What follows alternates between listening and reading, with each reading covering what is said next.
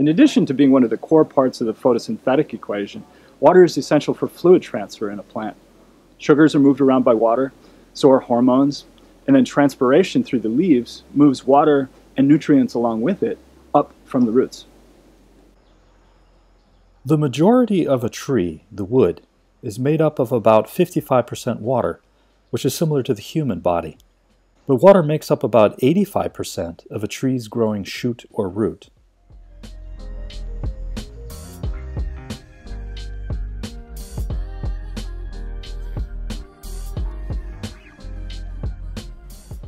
For plant health, we firstly need to consider water quality.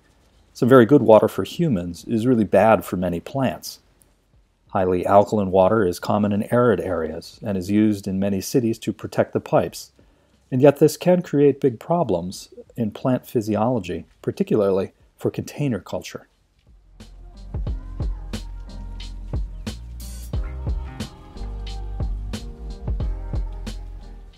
Why is pH important? The pH of the water determines what minerals can be brought into the cells of the root hairs. A pH of 6 to 6.5 is ideal for most plants.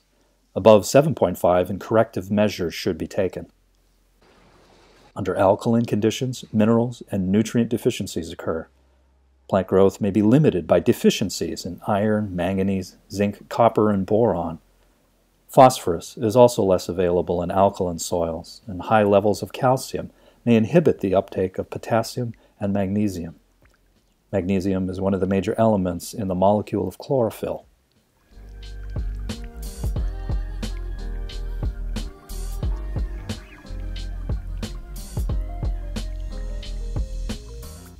On the other hand, too acidic soil or water can result in mineral toxicities, too much iron or manganese, for instance, which is the opposite problem of alkalinity.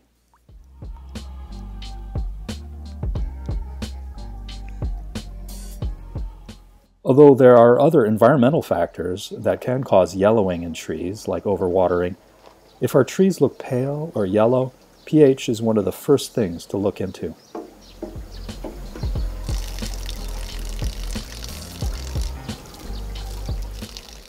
Get a liquid drop pH test kit from a pet store.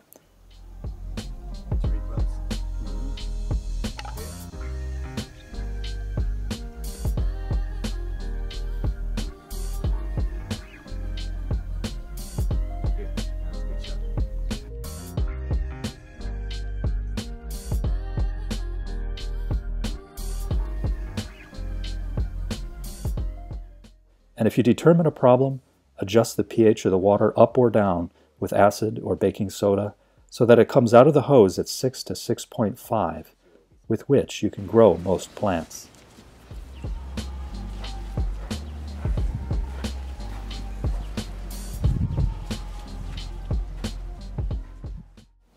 Why is water hardness a problem? Aside from coating our leaves and pots with the whitest residue, very hard water can cause limitations in plant growth. In extreme cases, it can lead to actual trouble taking up water, which is an osmotic problem due to salt concentrations being higher outside the roots.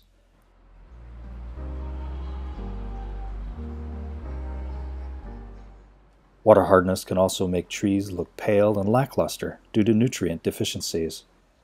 This is a very common problem in arid areas. Very hard water, above 150 parts per million, might warrant the collection of rainwater or the use of a reverse osmosis system.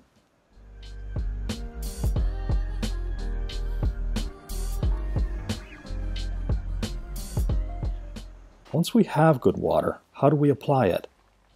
The timing of watering is an important skill to master. And in general, if the soil has live moss growing on the surface, when that begins to look shriveled, one can consider watering.